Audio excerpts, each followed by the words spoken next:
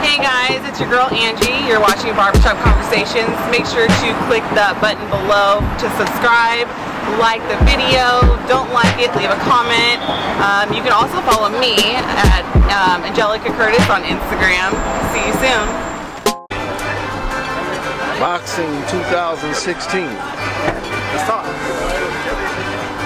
Well, we're at the end of the year of a great boxing year. This fight here coming up is supposed to cap off everything. There's several other fights that's taking place with the Russian that we were interviewing yesterday. Lebedev is fighting. Stavern is getting ready to fight.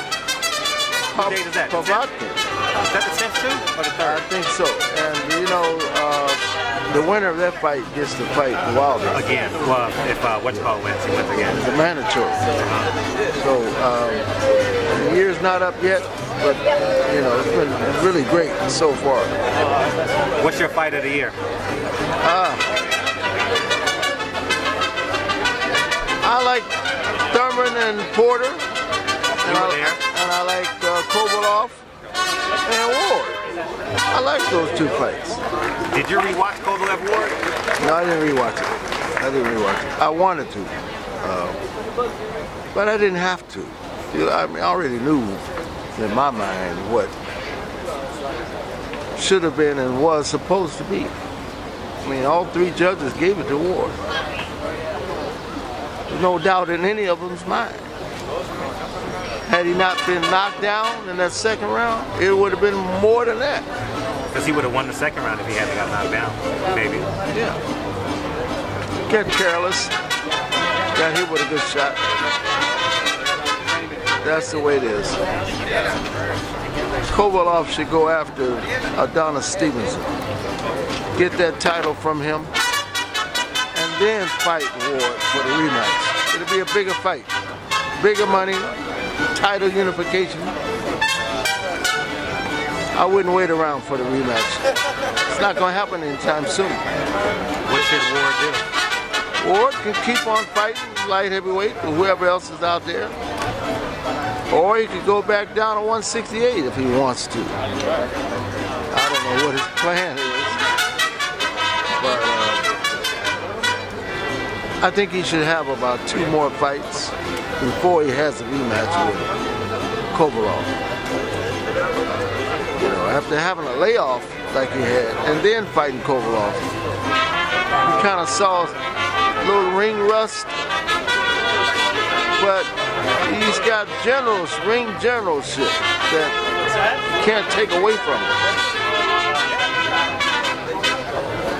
So 2017 is coming up. Thurman Garcia. Ooh, that's going to be a hot one. Who do you like in that one? Garcia is really, when he plants his feet and gets in that phone booth, he's dangerous. Porter is slick. Thurman is slick. Thurman is slick, and he can punch. He moves around the ring a lot,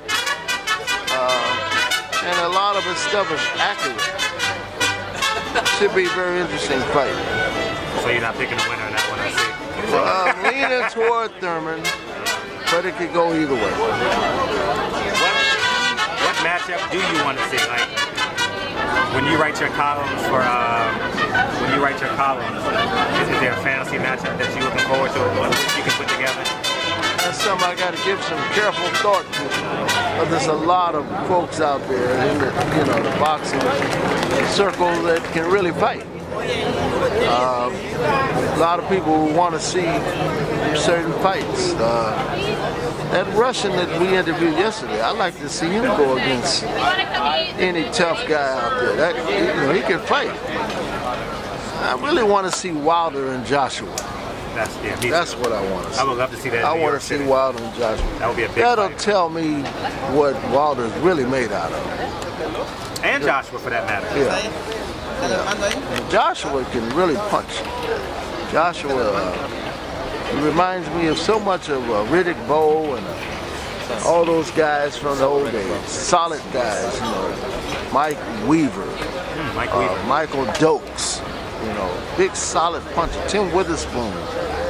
That's what Joshua reminds me of. We'll see what happens.